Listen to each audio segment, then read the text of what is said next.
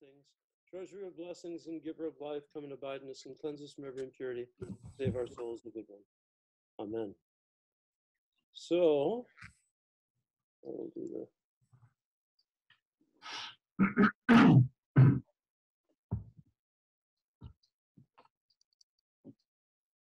Okay. Everybody see that? Yes. Yes. Okay. All right, so who wants to read?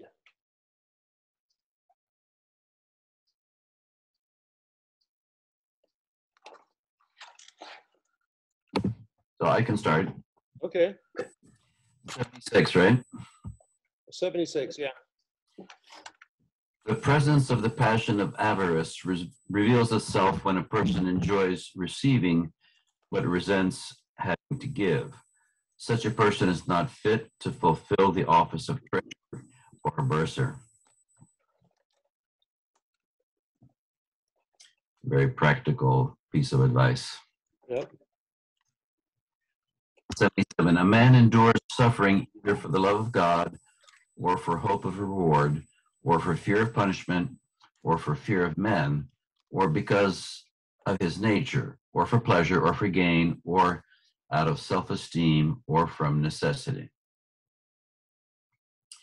It is one thing to be delivered from sinful thoughts, and another to be free from passions. Frequently, a man is delivered from such thoughts when the things which rouse his passions are not present. But the passions lie hidden in the soul and are brought to light when the things themselves are present. Hence, one must watch over the intellect in the presence of things and must discern for which of them it manifests a passion.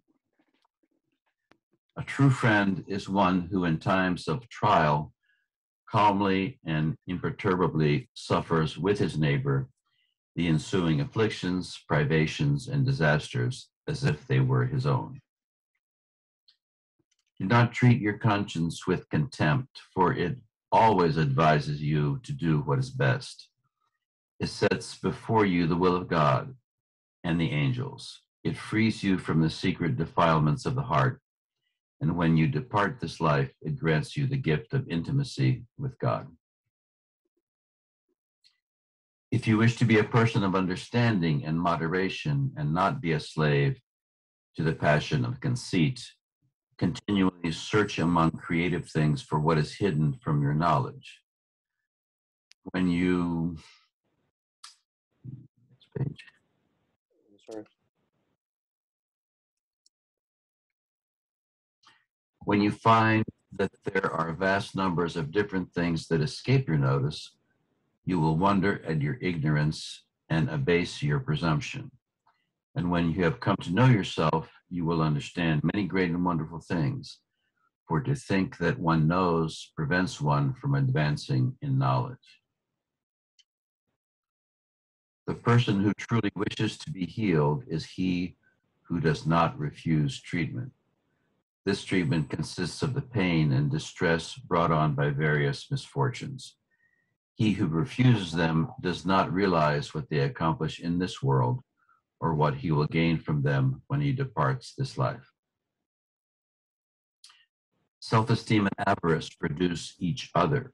Those who are full of self-esteem acquire riches, and those who are rich become full of self-esteem. That is what happens to people living in the world. In the case of a monk, if he has renounced possessions, he becomes still more full of self-esteem. But if he has money, he is ashamed, and he hides it as something unworthy of one who wears the habit. The mark of monastic self-esteem is to be puffed up about one's virtue and its consequences. The mark of monastic pride is to be conceited about one's own achievements, to ascribe these achievements to oneself and not to God, and to hold others in contempt. The mark of worldly self-esteem and pride is to be puffed up and conceited about one's beauty, wealth, power, moral judgment.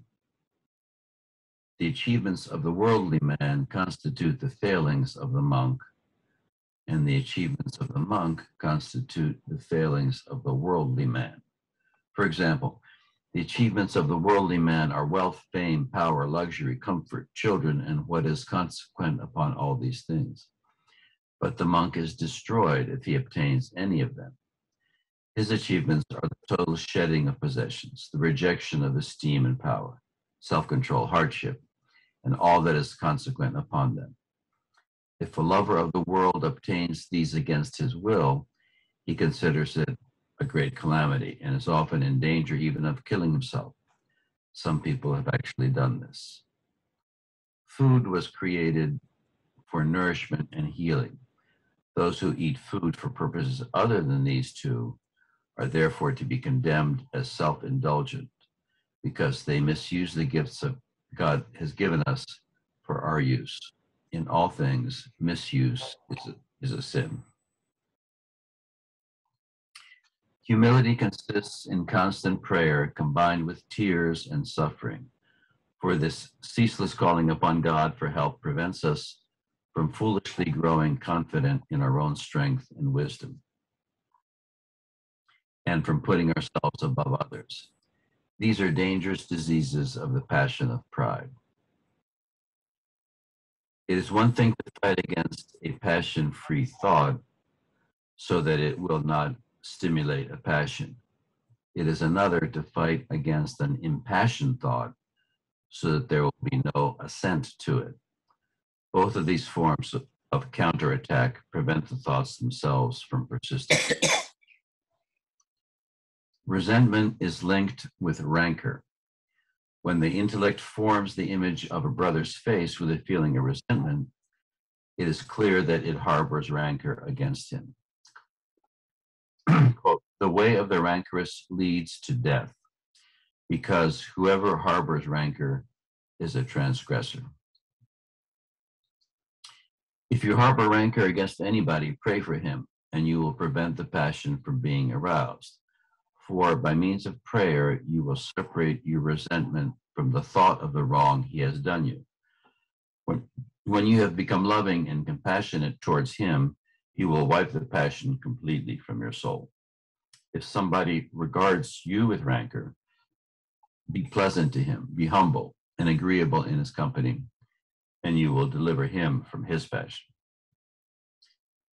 You will find it hard to check the resentment of an envious person, for what he envies in you, he considers his own misfortune. You cannot check his envy except by hiding from him the thing that arouses his passion. If this thing benefits many but fills him with resentment, which side will you take? You have to help the majority, but without, as far as possible, disregarding him, and without being seduced by the cunning of the passion itself, for you are defending not the passion, but the sufferer. You must in humility consider him superior to yourself. Always, everywhere, and in every matter, put his interests above yours. As for your own envy, you will not check it if you rejoice with the man whom you envy whenever he rejoices, and grieve whenever he grieves, thus fulfilling St. Paul's word, quote, rejoice with those who rejoice and weep with those who weep. Our intellect lies between angel and demon, each of which works for its own ends, the one encouraging virtue and the other vice. The intellect has both the authority and the power to follow or resist whichever it wishes to. The angelic powers urge us towards what is holy. Our natural instincts and our probity of intention assist us. But the passions and sinfulness of intention reinforce the provocations of the demons. When the intellect is pure, sometimes God himself approaches and teaches it.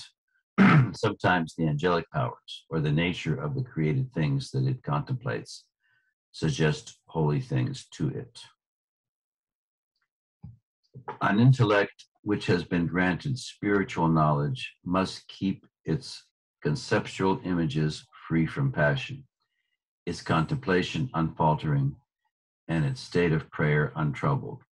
But it cannot always guard these from intrusions by the flesh because it is obscured by the ploys of demons. The things that distress us are not always the same as those that make us angry. The things that distress us being far more numerous than those which make us angry. For example, the fact that something has been broken or lost, or that a certain person has died, may only distress us, but other things may both distress us and make us angry if we lack the spirit of divine philosophy. You want to pause for a minute and Sure. Divine philosophy, what is that? Well, okay, the fathers talk about the monastic life, about the spiritual life as the true philosophy, or the divine philosophy. It's the knowledge, and it's the knowledge of God. It's the wisdom that comes from God, not the wisdom of this world, not the knowledge or the philosophizing of this world, but rather that living experience of knowledge and communion with God, which comes from the ascetic life. Got it.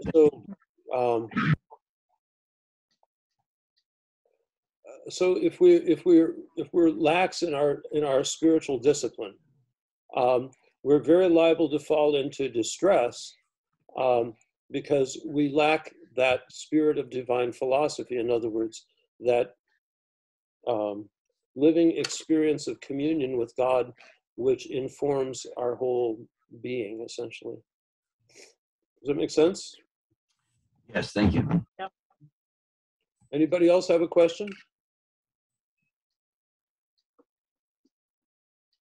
I was just wondering, so in the Western scholasticism, obviously there is a lot of emphasis on intellect, but would the Orthodox say, like, sometimes in the West you hear about like the intellect and the mind, they control the passions of the stomach, or like, basically the mind rules over the stomach, or I mean, is that anything unorthodox about that, or is it just a difference in how it's phrased? It's just how it's phrased. The word intellect actually translates to nous in Greek. And so when Maximus in 97 says, when the intellect gives attention to conceptual images of physical objects, it means when the nous pays attention. Now, in a lot of later Western thought, the intellect, the idea of nous kind of receded, the idea of the intellect in the classic sense, and it was replaced by the rational mind. And so,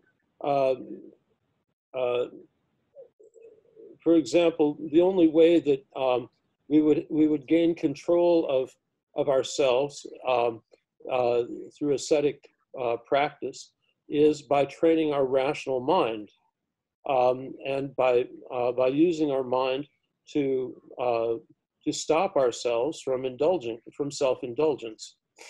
Now, when we, but in this context, in the context of the Orthodox tradition, the mind is that they're talking about is not the rational part of the soul; it's the noetic part of the soul, and so the point is that the nous pays attention, is supposed to pay attention to God, but it gets distracted when its attention is focused on material things. In other words, conceptual images of material things. And so it loses its form and configuration. In other words, instead of contemplating God, it's contemplating things of this physical world. And so the goal It says, for by contemplating him who is simple, it becomes simple itself and wholly filled with spiritual radiance. In other words, when the intellect, which is the nous, focuses on God, it becomes simple. In other words, it loses its all the distractions and focuses simply on the presence of God. It simply becomes totally and completely aware of only God, and thus it becomes simple in and of itself because it's only focused on God, and thus is filled with spiritual radiance. That's basically what 97 is saying. But back like 95, an elect which is granted spiritual knowledge must keep its conceptual images free from passion. In other words, the spiritual awareness, the nous, which has been granted spiritual knowledge, in other words, the experience of communion with God, must keep its conceptual images, in other words, the thought forms, free from passions, free from habitual reactions to various stimuli, and its contemplation unfaltering. In other words, that it should focus on maintaining a state of contemplation, which is the absolute connection to the awareness of the presence of God, and thus the state of prayer, which is that living communion with God, which is beyond words and beyond all thoughts and beyond all images. It will remain untroubled, but it cannot always guard from intrusions by the flesh. In other words, the flesh has its own, seems to have a mind of its own, and sends up thoughts, feelings, and passionate reactions, as it says, because it is obscured by the ploys of the demons. In other words, the demons play with us by inciting our carnal and fleshly actions. So, how's that? Yeah, I think it answers the question. There's a book that's written by a Dominican called The Intellectual Life. I think it probably talks more on the rational side than like the nous. Right, and you see, that's the thing that the Catholics had. The Latin tradition had the same theology of the nous that we have, but they changed it substantially, and so they lost that sense of the mystical ascent to God. There were some that maintained it in the monasteries, but very few. And then it was persecuted in the Catholic Church.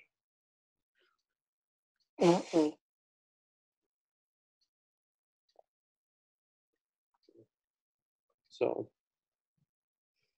now 98 is interesting. I know it's moving on.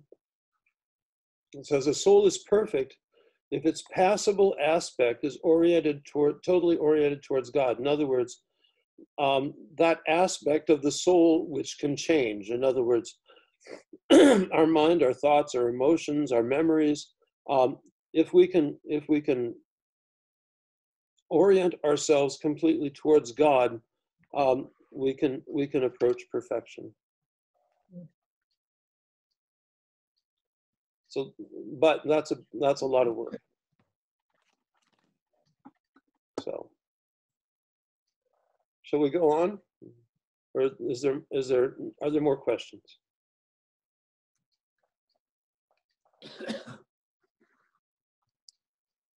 It sounds like just keeping focused on your destination, like when you're driving, not being distracted by, tourist traps and stuff. Just keep your eyes ahead and your focus on your destination. Yeah. And really what it is, it's keeping focused on God. On keeping the awareness of God always present in our mind and heart.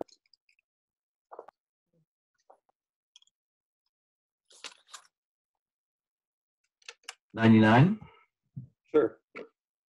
A perfect intellect is one which by true faith and in a manner beyond all unknowing supremely knows the supremely unknowable. Wow. Wow. Let me do that. I'll unpack that. Let me read that again. A perfect intellect is one which by true faith and in a manner beyond all unknowing supremely knows the supremely unknowable. Mm-hmm. And which, in surveying the entirety of God's creation, has received from God an all-embracing knowledge of the providence and judgment which governs it, insofar, of course, as all this is possible to man. So this again describes the difference between knowing from the rational mind compared to knowing from divine knowledge, I guess. Time has three divisions.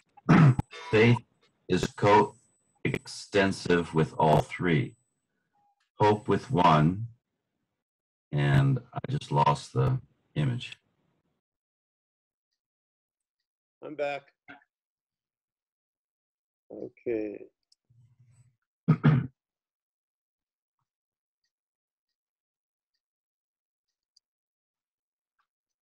Okay. Okay, I think this is a math puzzle coming up. So time has three divisions. Faith is co-extensive with all three.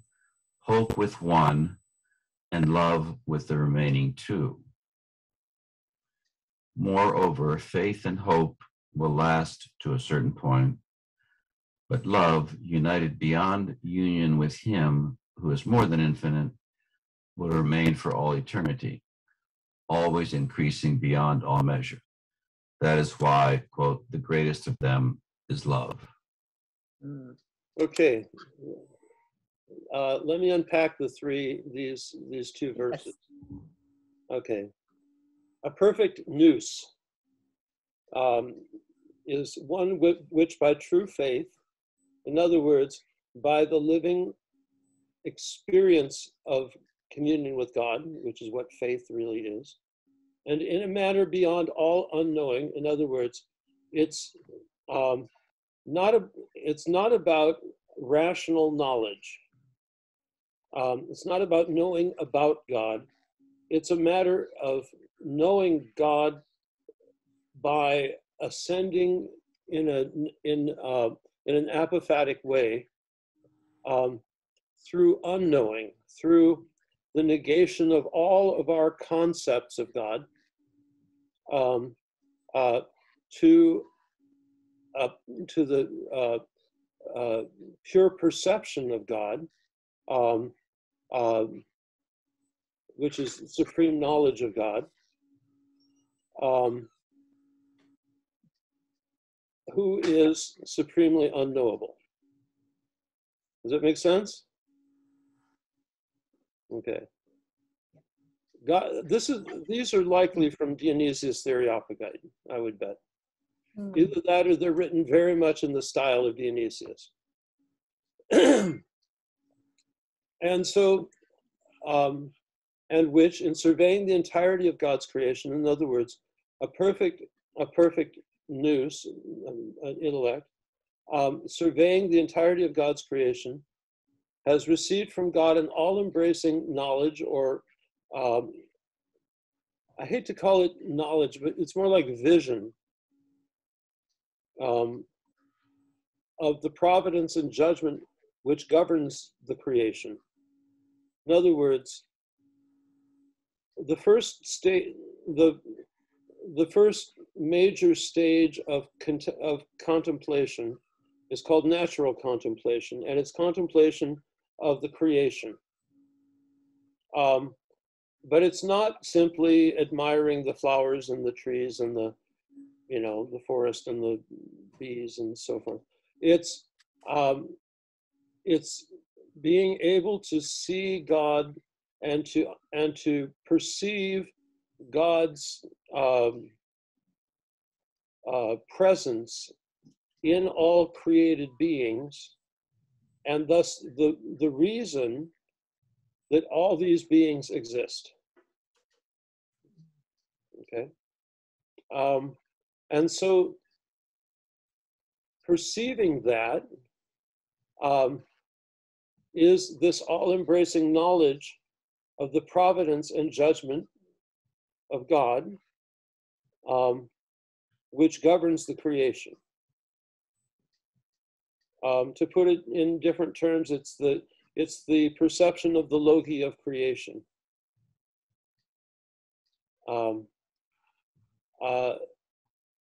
And that last sentence is the real qualifier, insofar as, of course, as this is possible to man. This is very, very profound. The real depths of contemplative awareness. Number 100, time has 3 divisions. So past, present, and future, right? Faith is coextensive with all 3. In other words, past, present, and future. Hope in the future. And love with the past and present, right? Moreover, faith and hope will last to a certain point.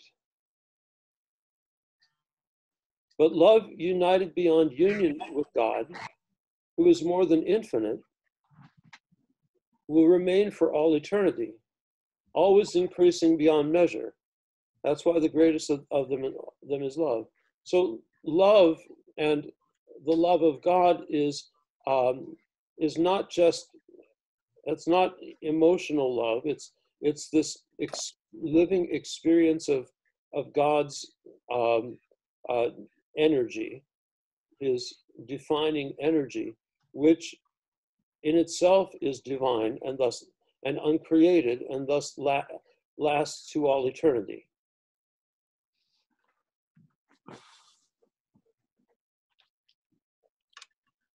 Vladika, can I make a comment about 99? Uh-huh. To simplify a part of the statement, creationists use the analysis of making a mousetrap. It's composed of a few parts, but if you leave one part out, nothing works. Right. Actually, for instance, the Earth is at the right distance away from the sun. Isn't that kind of a miracle of a creation right there? And then there are many other examples of if you don't have this, you won't have anything. Right. So in this way, the atheists, I think, should be defeated. They say that there is no God. Well, they see evidence all around us. Yep. Yeah, the atheists, they're living they're living like in a two-dimensional reality. They can't perceive that essential third dimension, the divine dimension. So I like to call them the Flat Earth Society.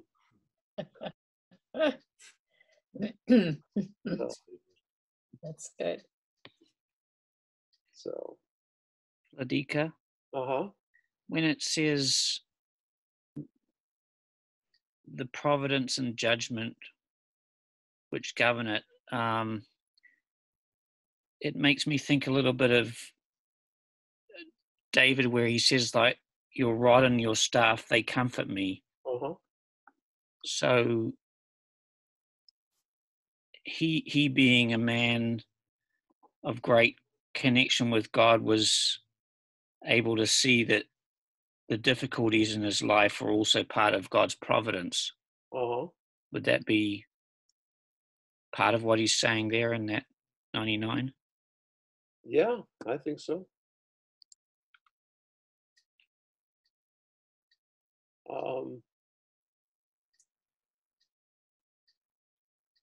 God's providence is, permeates everything.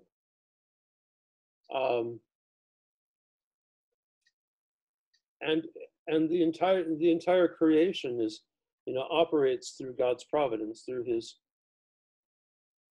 and it's, heard of somebody made an interesting distinction between God's providence and God's will. God does not will for people to suffer, but it's within his providence that they do, because the suffering becomes a means of spiritual growth. So, but and so all the things that happen in this world, birth and death and illness and natural disasters and human disasters, and it's all within God's providence. It's not what he wants, but it's God is infinitely above the creation, and it all becomes a means of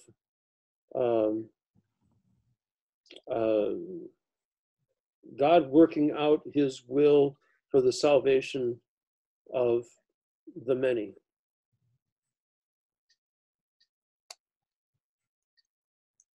Whether we like it or not. Mm-hmm.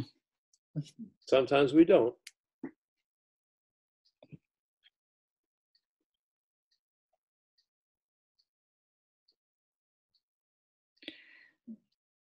But Christians are not fatalistic at the same time, are we? No. There's a difference between, a very fatalistic view of, like, I was just thinking, I don't know why I was thinking that this week, but, there's some of those strange verses about the end times that Christ quotes, and I was thinking of the one that says, if you see that, image of the desolation, flee to the mountains or something. So we understand that in God's providence, all sorts of terrible things happen, but there is a sense in which it's wise sometimes to to hightail it out of there. Yeah. Yeah. Rather than just saying, this is my lot. So. Right. Exactly. Mm. Exactly. Vladika, I have a question about the term providence. Is it somehow related to the Greek word economia? Yes, I think so. Okay, thank you. I'm not sure what the Greek word is, but it may very well be. I think it is. I think it is economia.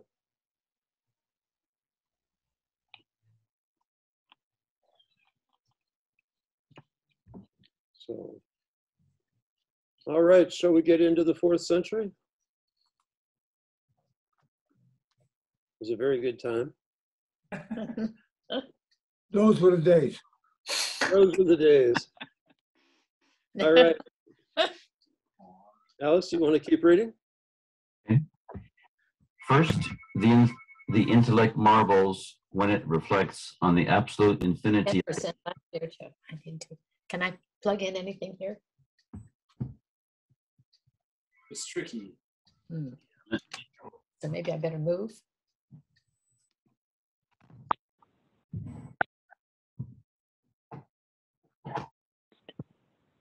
So when looking, I'm just trying to follow where we are. This is Britt. I can't see you. I'm just listening. So where are we in the text? I can't find in the table of contents. We're in the 4th century, of the 400 chapters on love. Number 1. Okay. Okay.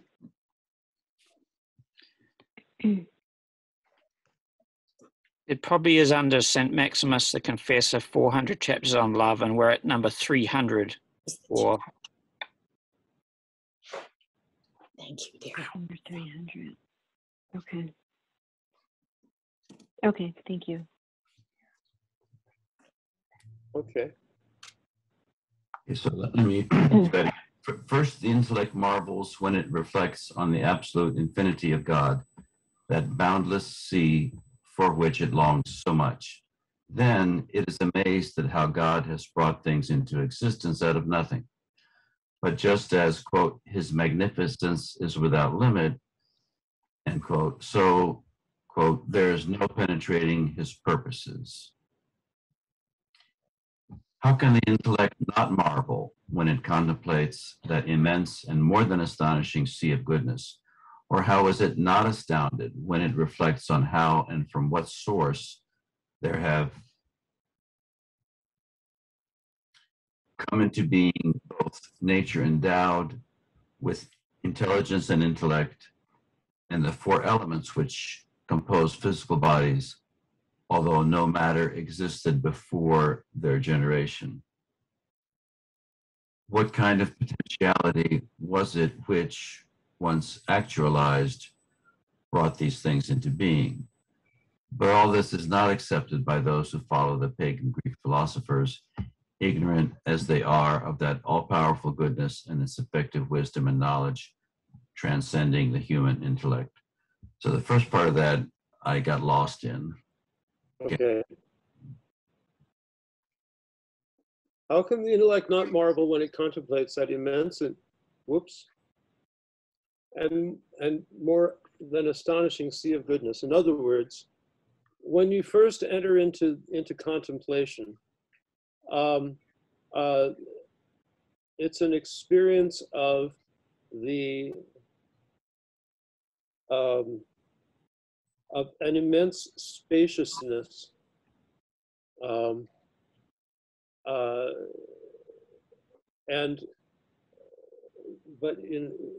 not an emptiness, but a full. But there's a fullness, and it's a sense of goodness, and so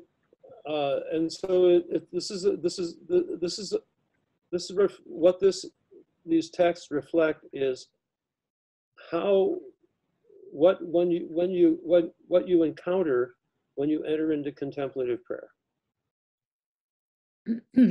Okay, so or how is it not astounded when it reflects on how and from what source there come into being both nature endowed with intelligence and intellect, and with the elements which compose physical bodies. In other words, when you start turning your attention to thinking about or contemplate, not just thinking about in a rational way, but contemplating and seeing the divine reason underlying natural beings. What was it that, how is it that God brought these things into being from nothing? What kind of potentiality was it which, once actualized, brought these things into being? In other words, the Greek pagan philosophers, their idea was that God arranged matter, but he didn't create it. Of course, the Christian idea is that God brought all things from non-existence into being, from ex nihilo, and so that's and so one is astonished at not just at the beauty of the creation, but how these things, how the creation itself came into being. And it's something beyond our human intellect. It's something beyond our understanding. Not only how God did it, but why God did it. But what's most important is that God did it.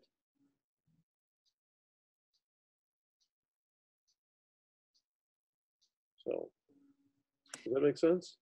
When he talks about not accepted by the pagan Greek philosophers, that's a different idea than the idea of physical evolution, right?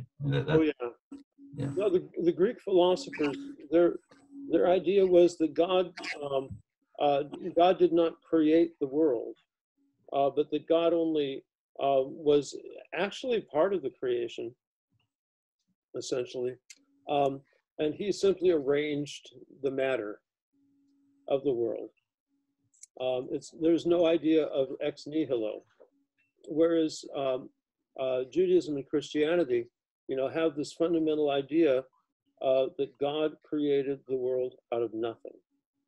And so the Greek philosophers' idea is very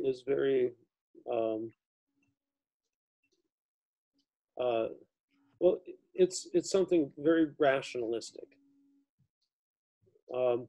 Whereas, how does it make any sense that God created all things out of nothing? It doesn't. Vladika, Yeah. I disagree with that statement because out of nothing implies that there was no energy. And energy is God, and it's always was and always will be.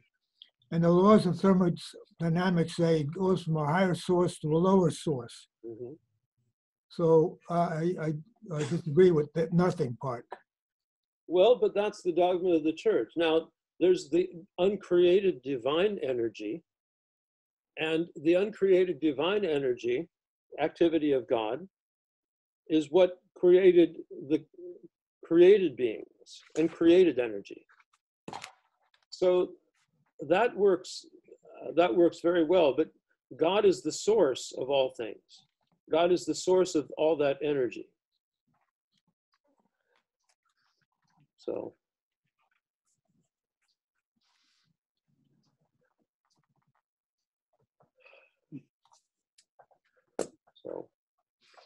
Number 3. God is the creator from all eternity, and he creates when he wills in his infinite goodness through his co-essential logos and spirit. Do not raise the objection, quote, why did he create at a particular moment, since he is good from all eternity, unquote. For I reply that the unsearchable wisdom of the infinite essence does not come within the compass of human knowledge. Mm-hmm. So don't ask. Yeah, exactly. Because the reality is we simply can't understand it. I love God's answer to Job 38:1. Where were you when I created the heavens and the earth? In other words, who do you think you are? Hey, Vladika, Yeah. I have a question. Sorry about the last one. That's okay. So sometimes in the whole maybe it's kind of a classical Greek sort of idea of like the way that this universe was set up, but there's this part that they call the prime mover. So in Orthodoxy, do you think that's too redundant to call God the prime mover? Well, God is the source of all things. So you could say he's a prime mover, but he's the source of all movement. So, there are, of course, there are analogies. Oh, Lord. I knew this was going to happen. Uh-huh. Okay. No sooner do we get a telephone, a landline, then what does it do? It rings.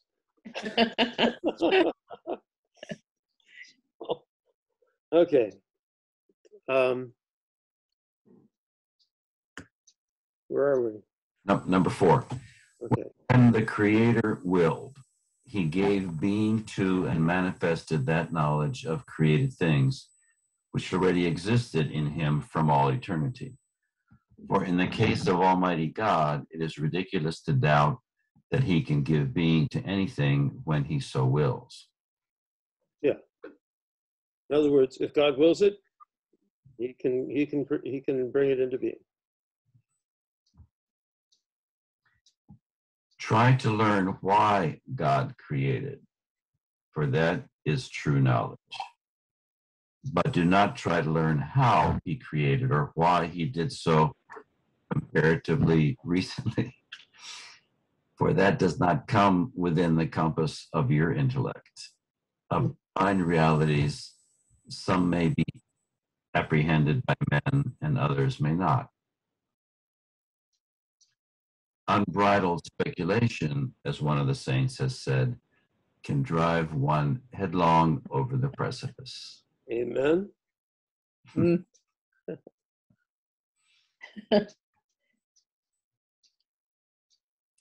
Some say that the created order had coexisted with God from eternity, but this is impossible. For how can things which are limited in every way coexist from eternity with him who is altogether infinite? Or how are they really creations if they are co-eternal with the Creator? This notion is drawn from the pagan Greek philosophers who claim that God is in no way the creator of being, but only of qualities. We, however, who know Almighty God, say that he is the creator not only of qualities, but also of the being of created things. If this is so, created things have not coexisted with God from eternity. Yep. Is that clear? Yeah. Okay. Yeah, the piece that reminds me of Vladika is, when I was an undergraduate in college, the Big Bang Theory was very much a discussion, argument, and not accepted. And the primary contrary perception or theory was called the steady state universe. And in the steady state universe, that sounds very much like what I was talking about here, that creation existed from eternity and will exist for eternity. So it's fascinating to me that this issue was raised back in the, whenever it was, the 4th century, 3rd century. But it's interesting if you there's the expanding universe theory that it expands and collapses and expands and collapses. There's a Big Bang, and then there's and it expands and it collapses, and then there's another Big Bang. Right. And Origen would have been totally on board with that. That was Origen. That was how Origen understood it in the 3rd century. Going back to number 3, why did he create it at a given moment as versus evolution? Well, Darwin was a Christian, and he believed in the teachings of the church as he understood it. But there's no reason why God could not have set it up so that things change, because the skeletons of ancient man that we have, unfortunately not Adam's, look very much different from the skeletons of people today. Yep. I think the advice that is there in number 5, do not try to learn how he created or why he did so. We don't know. And comparatively recently, well, from God's time frame, 4 billion years is very recent. So I think we need to keep things in that perspective. We can't know how and why God created. So basically, it's just saying that, like, marvel in the awe of what he did and try and basically grasp the truth that's available to us about the creation, but don't go beyond that. Right.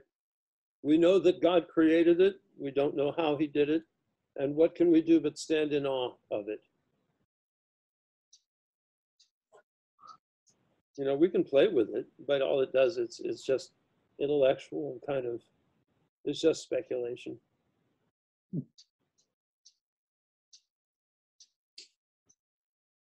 Number 6, some say that the created order, I'm sorry, we did that. No, okay. Some say that the created order had coexisted with God from eternity, but this is impossible.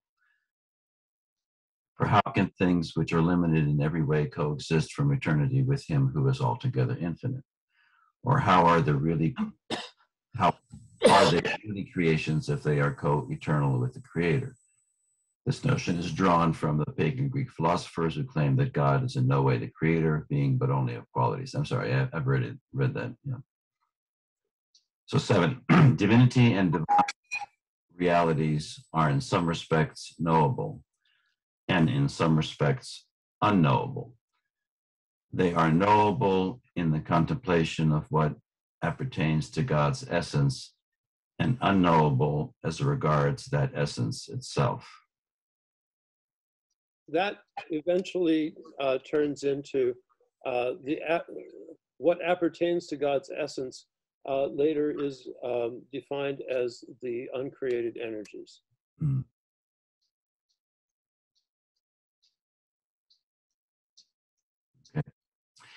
8, do not look for conditions and properties in the simple and infinite essence of the Holy Trinity. Otherwise, you will make it composite, like created beings, a ridiculous and blasphemous thing to do in the case of God. Yeah, this term, this word simple, is something that we've run across, often.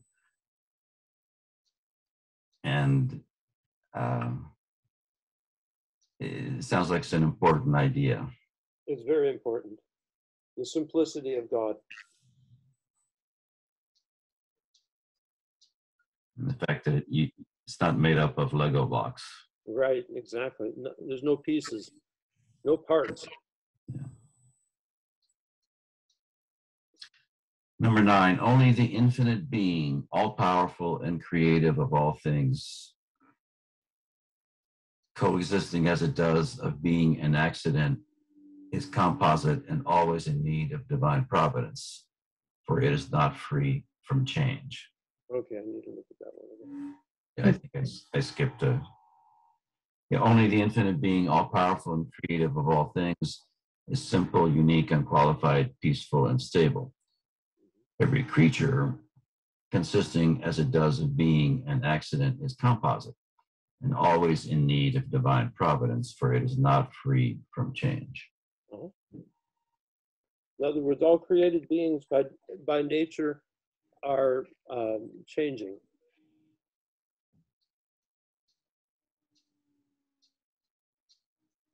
Both intelligible, I'm sorry. Go ahead. Go ahead. Both intelligible and sensible nature, on being brought into existence by God, received powers to apprehend created beings. Intelligible nature received powers of intellection, and sensible nature powers of sense perception. Intelligible meaning noetic.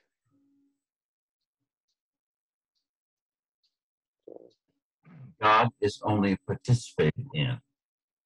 Creation both participates and communicates. It participates in being and in well-being, but communicates only well-being. But corporeal nature communicates this in one way and incorporeal nature in another. I didn't get that. Well, okay. creation both participates and communicates.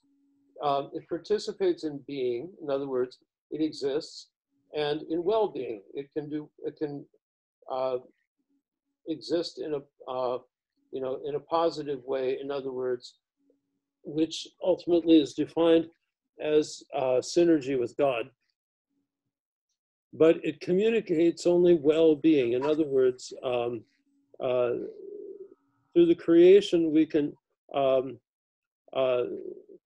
we only God creates, and so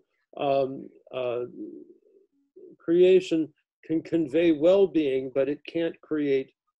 Creation does not bring about being. It procreates, but it does not create. Corporeal nature communicates this in one way, and incorporeal in another words. Corporeal, in other words, physical beings communicate this in one way, but angelic beings in a different way. And then it explains it. Okay, 12. So incorporeal nature, the angels, it communicates well-being by speaking, by acting, by being contemplated. Corporeal nature only by being contemplated. I guess again, I don't get that. How does physical nature communicate by being contemplated? Well, when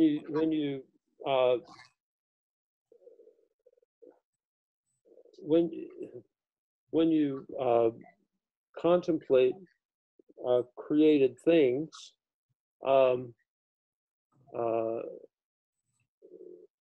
you can come into an awareness of the divine presence and the divine activity that brought those things into being. I think I would interpret it that way. 13. Whether or not a nature endowed with intelligence and intellect is to exist eternally depends on the will of the Creator, whose every creation is good. But whether such a nature is good or bad depends on its own will. Yep. Evil is not to be imputed to the essence of created beings, but to their erroneous and mindless motivation. A soul's motivation is rightly ordered when its desiring power is subordinated to self-control, when its insensitive power rejects hatred and cleaves to love, and when its power of intelligence, through prayer and spiritual contemplation, advances toward God. If in time of trial a man does not patiently endure his afflictions, but cuts himself off from the love of his spiritual brethren, he does not yet possess perfect love or a deep knowledge of divine providence. The aim of divine providence is to unite by means of true faith and spiritual love those separated in various ways by vice. Indeed, the Savior endured his sufferings so that, quote, he should gather together into one the scattered children of God, end quote.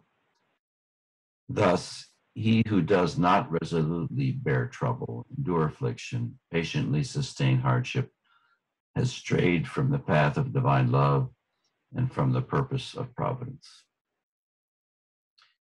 If, quote, love is long-suffering and kind, a man who is faint-hearted in the face of his afflictions and who therefore behaves wickedly toward those who have offended him and stops loving them surely lapses from the purpose of divine providence.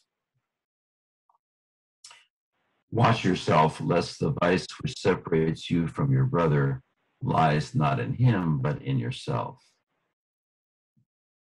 Be reconciled with him without delay, so that you do not lapse from the commandment of love. Do not hold the commandment of love in contempt, for through it you will become a son of God. But if you transgress it, you will become a son of Gehenna. What separates us from the love of friends is envying or being envied, causing or receiving harm, insulting or being insulted, and suspicious thoughts. Would that you had never done or experienced anything of this sort, and in this way separated yourself from the love of a friend. Has a brother been the occasion of some trial for you, and has your resentment led you to hatred? Do not let yourself be overcome by this hatred, but conquer it with love. You will succeed in this by praying to God sincerely for your brother and for accepting his apology, or else by conciliating him with an apology yourself, by regarding yourself as responsible for the trial, and by patiently waiting until the cloud has passed. So that's easier said than done sometimes. Oh yeah. Well, you know, this is what asceticism is all about. You know, this is forcing yourself to forgive and to not resent, and to live in complete reconciliation with even those who have hated and abused you. It's hard. 23, a long-suffering man is one who waits patiently for his trial to end and hopes that his perseverance will be rewarded.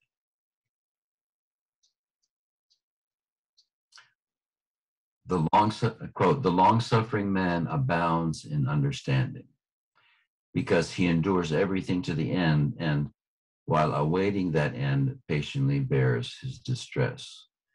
And as St. Paul says, is everlasting life. Quote, and this is life eternal, that they may know thee, the only true God, and Jesus Christ, whom thou hast sent. Do not lightly discard spiritual love. For men, there is no other road to salvation. Because today an assault of the devil has aroused some hatred, do not judge as base and wicked a brother whom yesterday you regarded as spiritual and virtuous, but with long-suffering love dwell on the goodness you received yesterday and expel today's hatred from your soul. Do not condemn today as base and wicked the man whom yesterday you praised as good and commended as virtuous, changing from love to hatred because he has criticized you. But even though you are still full of resentment, commend him as before, and you will soon recover the same saving love. When talking with other brethren, do not adulterate your usual praise of a brother by surreptitiously introducing censure into the conversation because you still harbor some hidden resentment against him. On the contrary, in the company of others, give unmixed praise and pray for him sincerely as if you were praying for yourself. Then you will soon be delivered from this destructive hatred.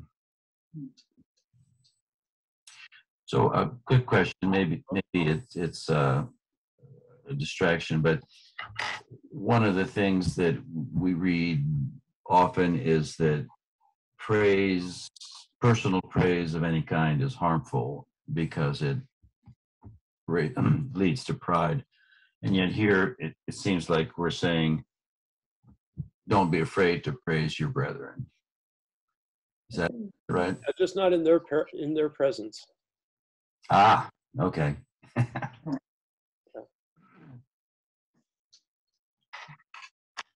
So say good things about him to other people, but not to him. But you can tell him you love him, that you care about him, that you're praying for him. But you don't have to tell him that he's the best thing since sliced bread. 29. Do not say, quote, I do not hate my brother, when you simply efface the thought of him from your mind. Listen to Moses, who said, quote, do not hate your brother in your mind, but reprove him, and you will not incur sin through him. I'm not sure I got that. Me either.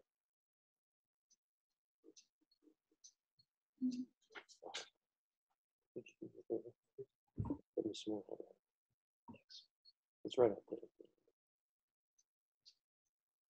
Huh.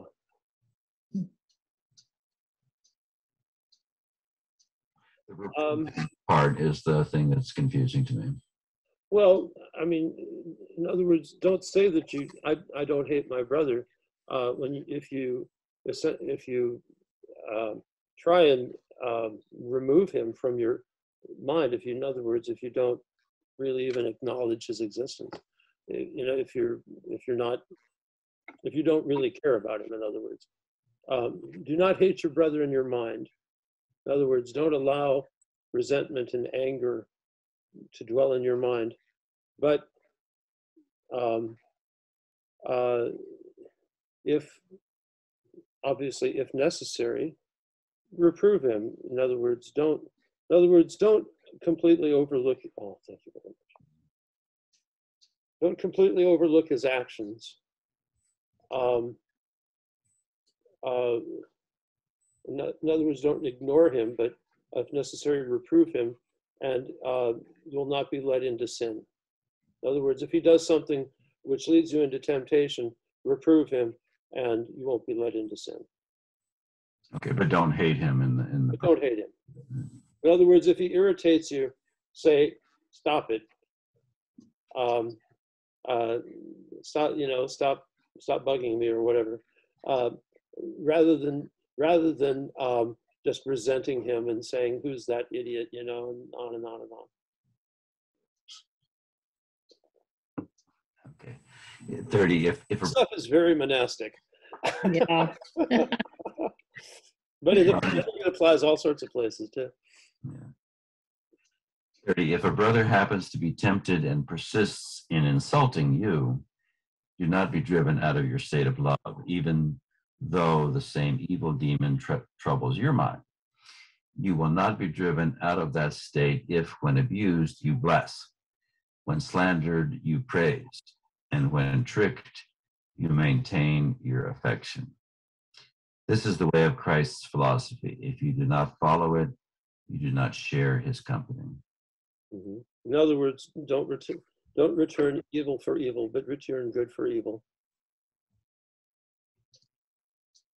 31, do not think that those who bring you reports which fill you with resentment and make you hate your brother are affectionately disposed towards you, even if they seem to speak the truth.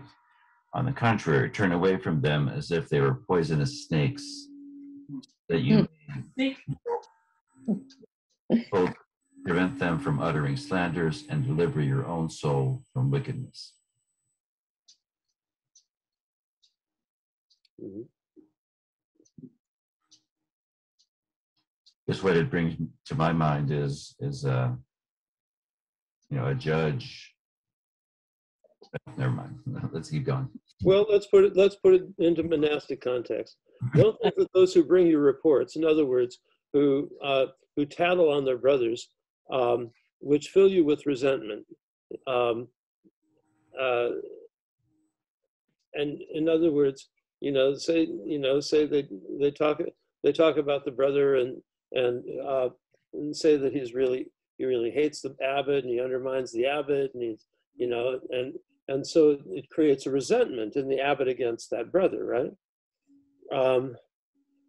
And don't make the mistake of thinking that the people who do this and try and bring these reports to you are affectionately disposed, or in other words, are well disposed towards you, even if they seem to speak the truth. On the contrary, turn away from them so that you may both prevent them from uttering slanders. In other words, that they come and slander the brother to you, and it delivers your own soul from wickedness. In other words, from the rancor and from resentment.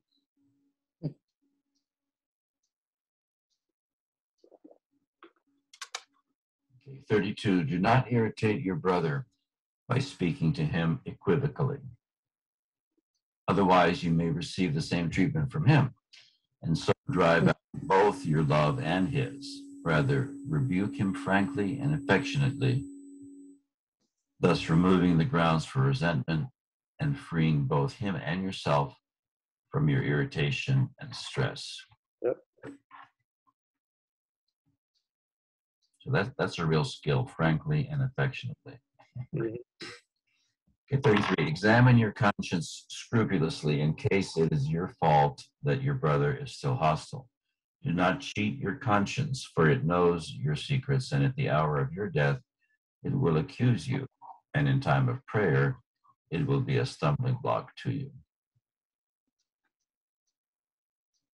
In times of peaceful relationships, do not recall what was said by a brother when there was bad feeling between you, even if offensive things were said to your face or to another person about you, and you subsequently heard of them. Otherwise, you will harbor thoughts of rancor and revert to your destructive hatred of your brother. The deiform soul cannot nurse hatred against a man and yet be at peace with God, the giver of the commandments. For he says, quote, if you do not forgive men their faults, neither will your heavenly Father forgive you your faults. If your brother does not wish to live peaceably with you, nevertheless, guard yourself against hatred, praying for him sincerely and not abusing him to anybody. The perfect peace of the holy angels lies in their love for God and their love for one another. This is also the case with all the saints from the beginning of time. Most truly, therefore, it is said that, quote, on these two commandments hang all the law and the prophets, end quote. Stop pleasing yourself and you will not hate your brother. Stop loving yourself and you will love God.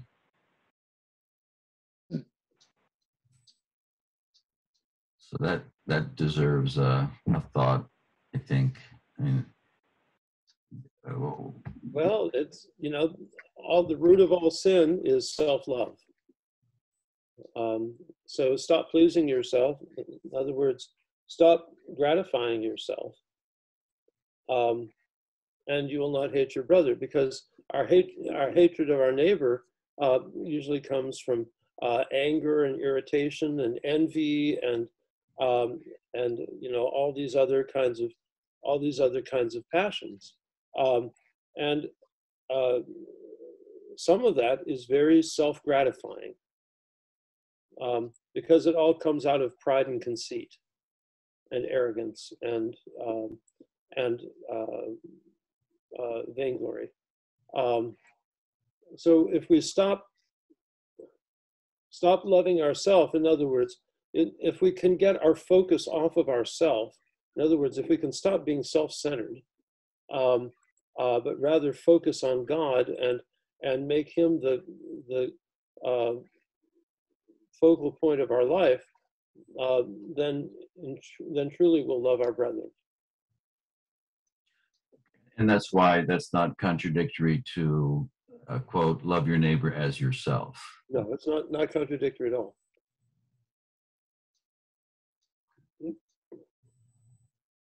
Loving our neighbor as ourself means to love our neighbor who is ourself.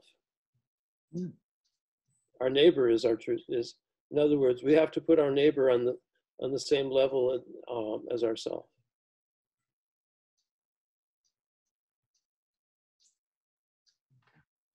And not see and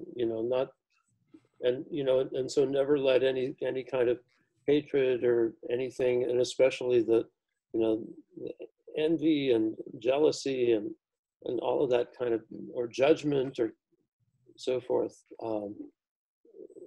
intrude.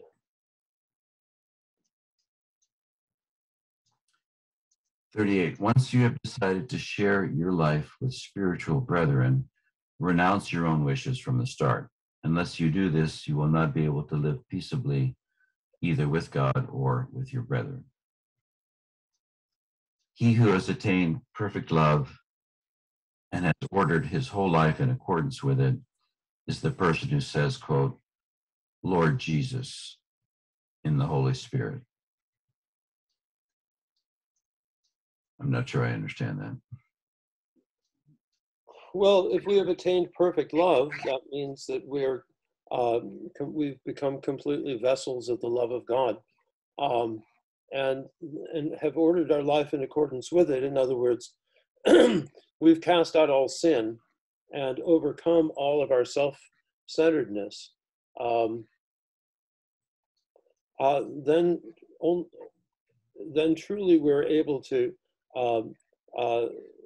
say in the Holy Spirit. In other words, we're able to truly be in the Spirit and be able to recognize Jesus as the Lord. We'd have then only it. In other words, perfect love is the criterion to be able to have true faith. Love for God always aspires to give wings to the intellect in its communion with God. Love for one's neighbor makes one always think good thoughts about him. The man who still loves empty fame or is attached to some material object is naturally vexed with people on account of transitory things, or harbors rancor or hatred against them, or is a slave to shameful thoughts. Such things are quite foreign to the soul that loves God. If you have no thought of any shameful word or action in your mind, harbor no rancor against someone who has injured or slandered you, and while praying, always keep your intellect free from matter and form, you may be sure that you have attained the full measure of dispassion and perfect love. It is no small struggle to be freed from self-esteem. Such freedom is to be attained by the inner practice of the virtues and by more frequent prayer. And the sign that you've attained it is that you no longer harbor rancor against anyone who abuses or has abused you. If you want to be a just person, assign to each aspect of yourself, to your soul and your body, what accords with it. To the intelligent aspect of the soul, assign spiritual reading, contemplation, and prayer. To the insensitive aspect, spiritual love, the opposite of hatred. To the desiring aspect, moderation and self-control. To the fleshy part, food for clothing, for these alone are necessary. The intellect functions in accordance with nature when it keeps the passions under control, contemplates the inner essence of created beings, and abides with God. As health and disease are to the body of a living thing, and light and darkness to the eye, so virtue and vice are to the soul, and knowledge and ignorance to the intellect.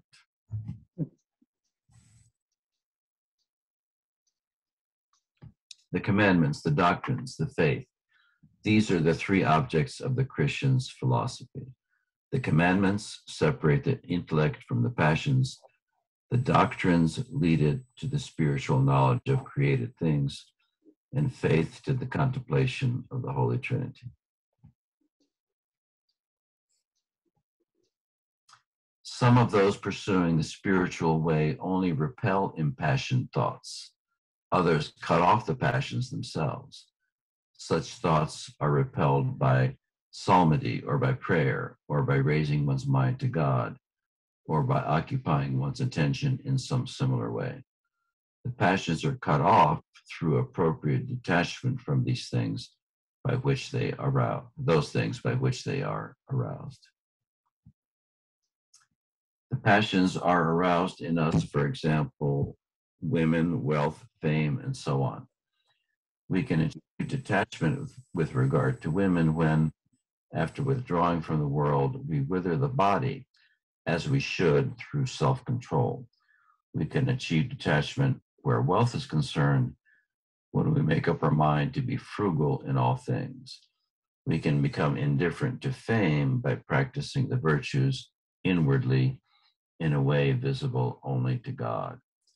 And we can act in a similar fashion with respect to other things. A person who has achieved such detachment as this will never hate anybody.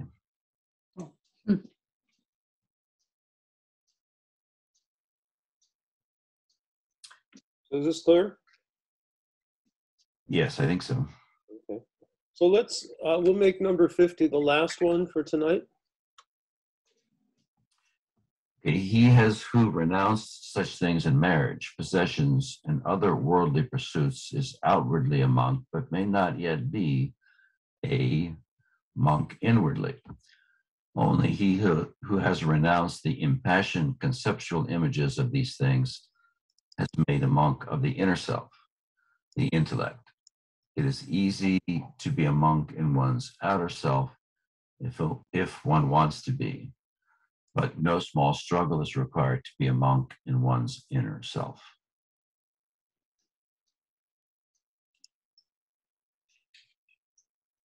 Okay. This is really important. In other words, it's really easy. It's easy to get all dressed up and be a monk outwardly, but being a monk inwardly is really not about all of those external forms. It's about this inner detachment.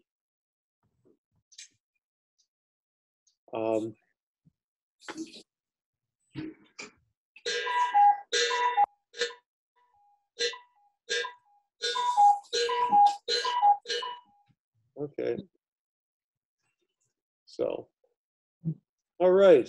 Well, so tomorrow night, I assume well, at St. Herman's, we have the Great Canon of St. Andrew. I don't know about St. John's. Yeah, we do. Yeah. So, something well worth attending. So, and so my hope is that when we meet next week, we'll finish off these last 50 chapters, and then we need to think about what we want to do. If we want to keep going St. Maximus, we can do that. His mystagogy is really interesting. The Divine Liturgy. So, something to think about. Thank you, Vladika. Or St. Maximus. What's that? More St. Maximus. Well, I think I'm enjoying St. Maximus a lot. Yes, I am too. So, Mystagogy would be great. okay. Yep.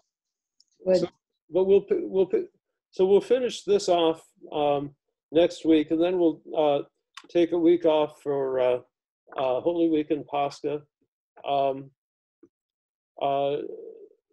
Is there a time you'd like to come, and we can get together for a Paschal celebration Yes. during the week, during Bright Week, or what do you think? Do you want to try for like Thomas Sunday afternoon after liturgy, or evening rather, for dinner?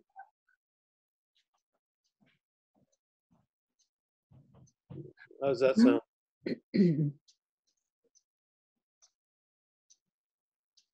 Or you could come down for Paschal liturgy, but it's kind of hard. Yeah. Since you all have obligations. So anyway, we'll make plans next week for that. Good. Very good. That would be great. Okay. That sounds great to me. Very good. All right. Well, God bless you. Let's pray. It is truly me to bless thee, O Theotokos, ever blessed and most blameless, and the Mother of our God, more honorable than the cherubim, more glorious beyond compare than the seraphim, Without corruption, thou gavest birth to God the Word. Truth, Theotokos, we magnify thee. The blessing of the Lord be upon you through his grace and love for mankind, always now and ever, and to ages of ages. Amen. Amen. Amen. Amen. His Thank you, beloved Vladika. Jessica. Thank Thank you. you. Thank you. Thank you. Thank you.